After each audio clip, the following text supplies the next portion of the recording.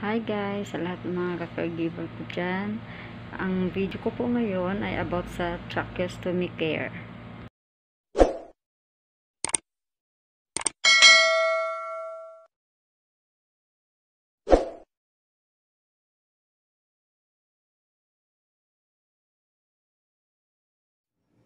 This is your video on how to perform trach care. So we're going to start off with our supplies. We're going to get a trach care kit, and I've gone ahead and opened it up and laid out all the supplies so you can see what to expect. When you open up your kit, you'll notice that there are 3 compartments.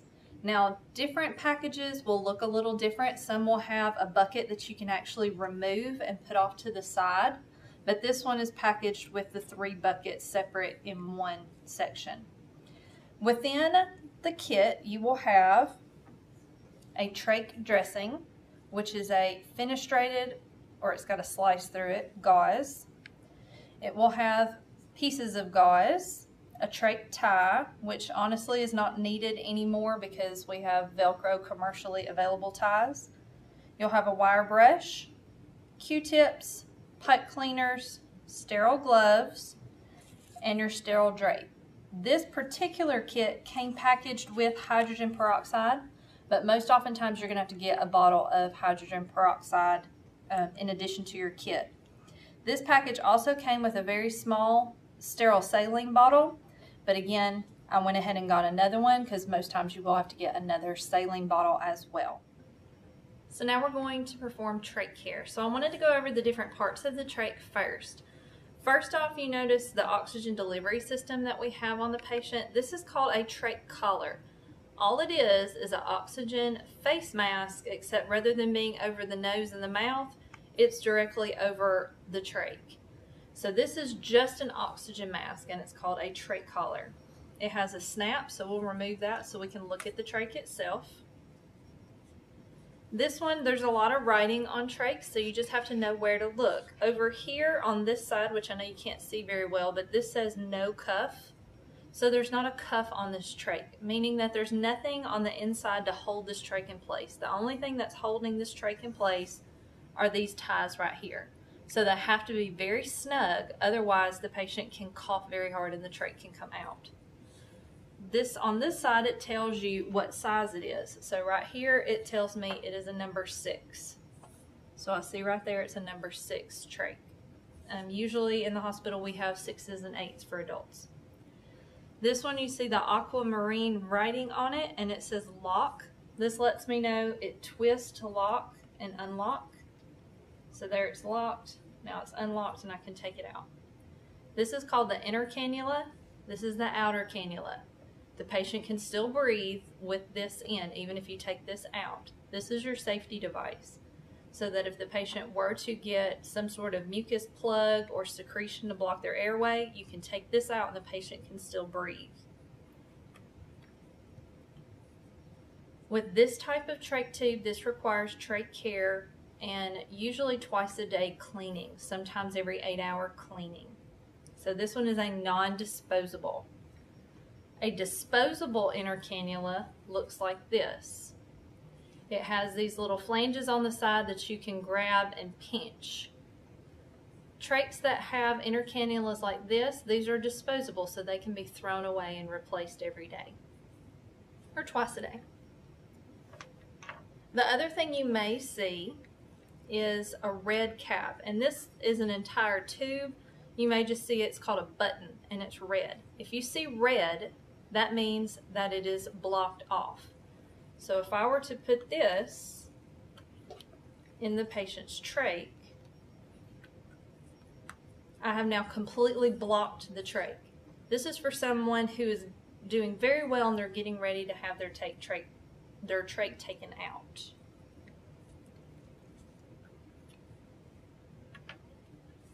The last thing I want to show you is called the obturator. This should be in your patient's room somewhere. A lot of times it's in a Ziploc bag and it's taped up to the side of the bed, or it's in a Ziploc bag and in a drawer in the patient's room. This is if the patient were to cough their trach out, this fits actually in there. So if they were to cough this part out, this outer cannula, this is how you can replace it. So this is for safety only, and it's called an obturator. So now we're going to do trach care. So I have my trach care kit, so I'm going to open it away from me. And this is what it looks like when you open it. The gloves are just sitting there. Yes, they look like that. Most of the time, they look like a big crumbled mess, but we made ours look pretty today. So I'll turn it around and put my sterile gloves on.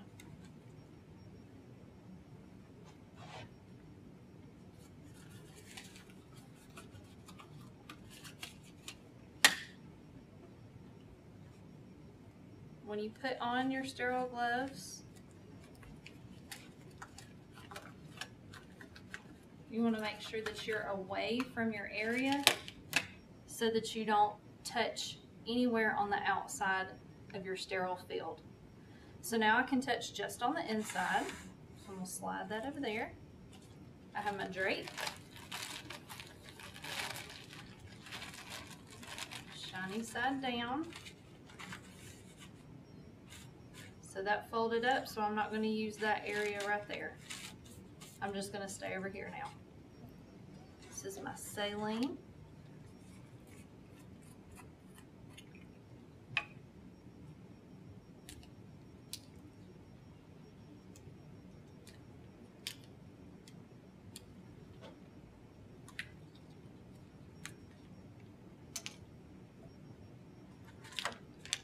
I'm just going to empty all of my contents onto my sterile field.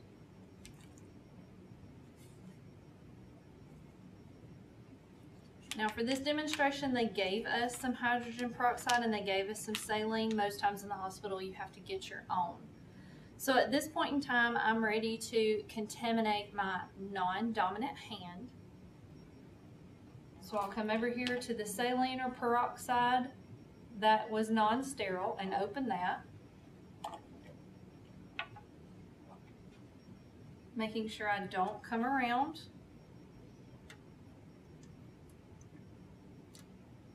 And you're going to fill up all 3 buckets with your fluid.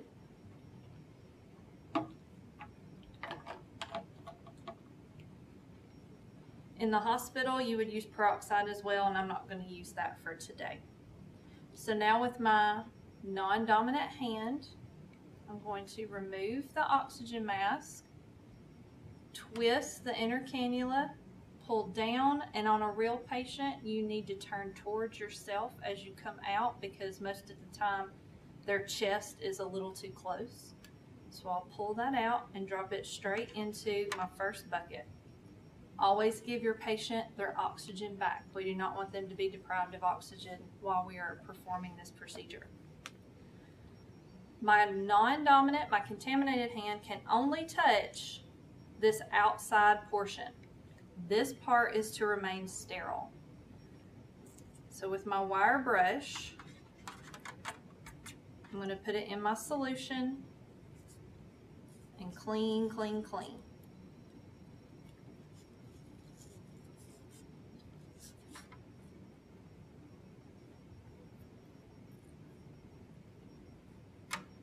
I'm done with the wire brush. Now I'll rinse in my other bucket. Tap. I can move the oxygen now because the sterile part is over with. And lock it back in place. That's the only thing that's sterile about this procedure. Now I'm ready to clean the outside. So with the last bucket that I haven't used, I get my Q-tips and I want, making sure they don't take away their oxygen, I want to go behind the neck plate and wipe right where the trach actually goes into the patient's neck and throw that away. And then I'll do the same for the underside and throw that away.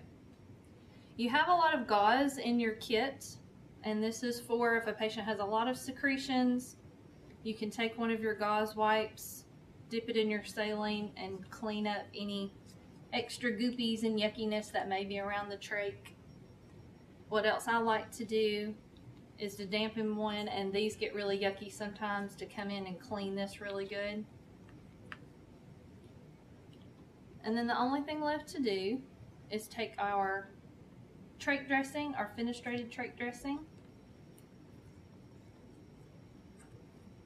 and this goes under the trach itself.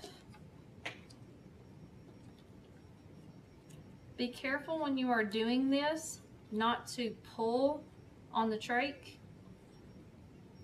because it can do what that one just did, come right on out.